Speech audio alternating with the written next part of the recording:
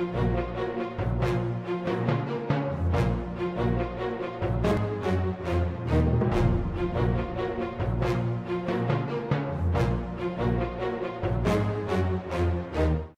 is in existence today an extraordinary time.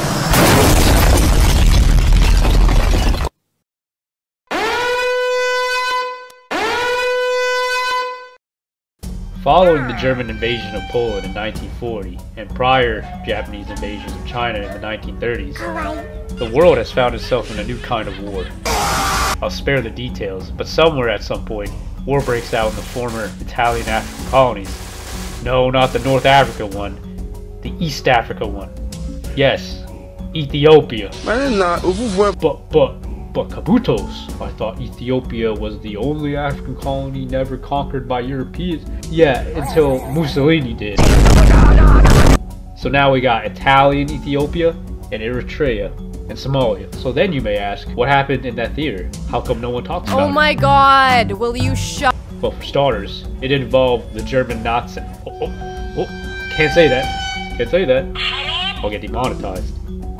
So, it doesn't involve the German Hydra soldiers. Yes. Thank you, Marvel. The Italians also lost, of course. Or else you'd be speaking Italian, wouldn't you? It also doesn't involve German Hydra soldiers. So you know Western media doesn't care. Even at the time. Anyways, the fight wasn't something to ignore. It was 3 years worth of fighting from 1940 to 1943. But that's not what I'm going to be talking about today, no. What I'm going to bring up is even more obscure than this theater in general. That the Germans were involved in this theater. Shrekmate, atheists. Ladies and gentlemen, please welcome the Compagnia Autocorata Tedesca. Also, in English, the German Motorized Company! All 150 of them! Before June 10th, 1940, sometime before the start of the war, there were German civilians and prior service members on board merchant ships traveling all around the Indian Ocean. Some from the British colonies of Tanganyika and Kenya. They came in ships such as the Italian steamship, the Piave. When rumors of the war breaking out began, many of the ships docked and remained in ports in modern-day Eritrea and Somalia. On the infamous day of January 10th, 1940, when Italy declared war on Britain and France, all those people in merchant ships were so glad that they were docking in these ports that they began to be radicalized under Mussolini's regime and demanded to become Italian full-time. Those are some of my favorite foods.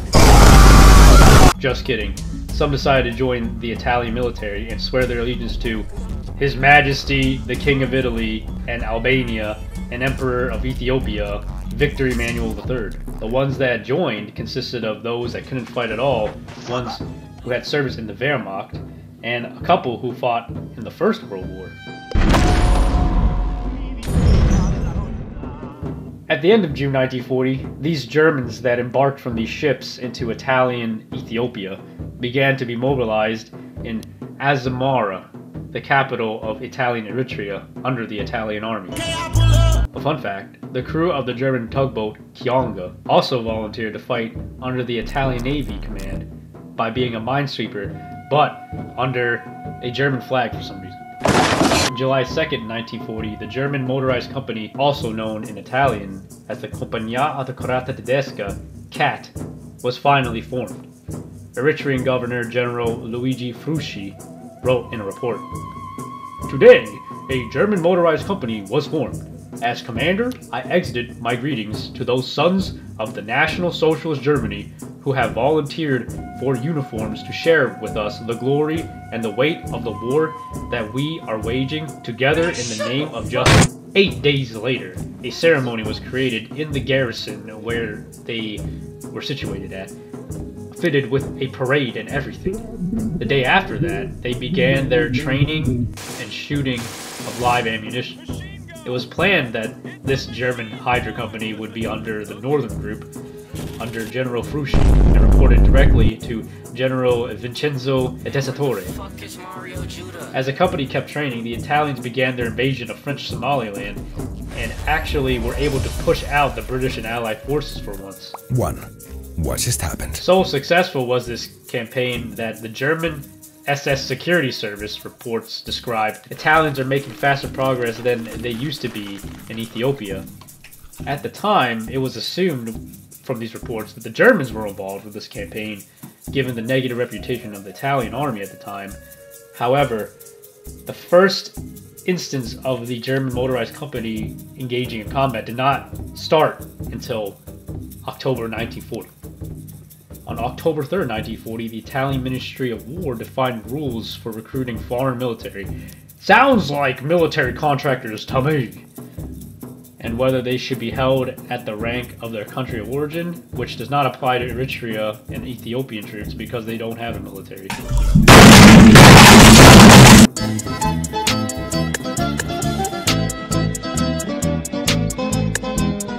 The uniform and equipment consisted of standard Royal Italian Army uniform, a German swastika where the collar rank would be on an Italian uniform, as well as a swastika on top of their helmet/colonial troop hat, and one German Hydra armband on the left arm with square swastika instead of the angled one that we are traditionally used to seeing on German Hydra officials. And on the opposite arm would be a triangular Italian flag to let you know who really is in charge. Thank you, General Fushi. The company would consist of 2 rifle platoons and 1 machine gun platoon. Each rifle platoon had 2 squads each, while the machine gun platoon would have 3, armed with 1 MG07 for each squad. October 9th, 1940, a German newspaper called Die Wehrmacht published several photos of the unit in Italian Eritrea training and using dreaded Italian machine guns and vehicles. This was before the Africa Corps was born, so you know this is base. A senior sergeant of the company, Adolf Brunner, described an account featured in the newspaper article, as I have said prior if you doubted me, that the first volunteer swore oath to His Majesty, the King of Italy and Albania and the Emperor of Ethiopia, Victor Emmanuel III, but only for the duration of his service under the Italian flag. This was all occurring 10:30 a.m. on the day of the ceremony. Mid-October, the German company fitted with Italian uniforms began their march to Kassala, British Sudan. The UK be like. By early November 1940, Die Deutsche Kompanie arrives in the Sugandese city of Kassala, the area around Kassala. The company began its first baptism by fire, attacking British colonial forces in what is now known as the Battle of the Conquest of Kassala. Basically, the Italians beat the British forces and take the town. They occupied it for like 2 months before the British were able to figure out how to push the spaghetti people out. This was all in January 22nd, 1941. The Italians abandoned the border city of Kassala, and of course, the Germans had to cover their retreat. The German company essentially became rearguard units covering the retreat of the main Italian army units. They picked up their gear, weapons, and trucks and headed towards Asmara, but not long before being stopped by Agordat, after the Anglo-Indian British force were able to devastate the retreating Italian column heading towards Asmara. Thus begins the Battle of Agordat on January 26, 1940. The first commander of the CAT, German Truck Company, Lieutenant Gustav Hamel, who was also a reserve officer in the First World War, was so bad at his job that he was eventually replaced by Lieutenant Heinz Werner Schmidt, who flew all the way from Germany just to take his place.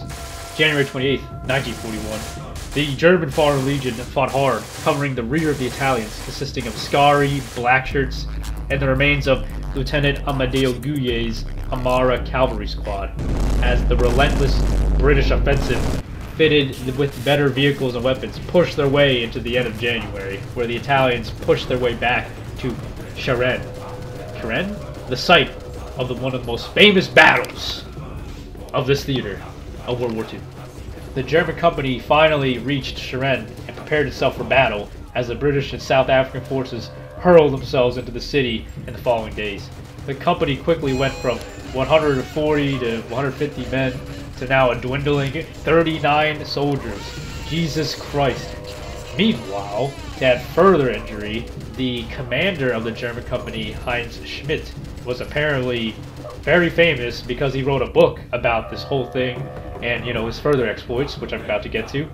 left Eritrea to go to Libya. Why? Because he's going to become an aide-de-camp to Erwin Rommel. Yes, the famous guy that controlled the German Africa Corps that you see in Call of Duty and Sniper Elite video games.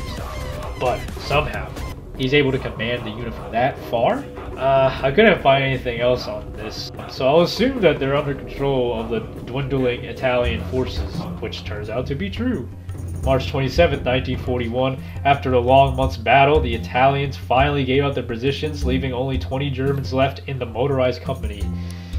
Oh lord, sad days. Some of the Italians they covered managed to retreat to Azamora and engage in battles with the Allied forces before being eventually crushed. The remaining Germans in the company made a long trek down to Amba Alagi under command of the Duke of Ayas. May the 4th be with you, 1941, with British forces in the north and west and Ethiopian resistance in the south. The Italian forces have nowhere to run. They fought until extinction. I can't wait to get my hands on you. In March 19, 1941, the Italian forces surrendered to the Allies. The unit was destroyed. But like I said, according to L.T. Heinz Werner Schmidt, some of the remaining German troops managed to escape through 4 Italian submarines and reached Hydra-occupied France in May 1941. Thus ends the fantastic tale of the Germans in Ethiopia. I'd like to thank God for the internet existing to allow me to see this information that was portrayed in first-hand accounts, second-hand sources. And I hope you enjoyed this video and learned something and maybe find use for it in your life. Thank you. Have a good day. Or vedi in che stato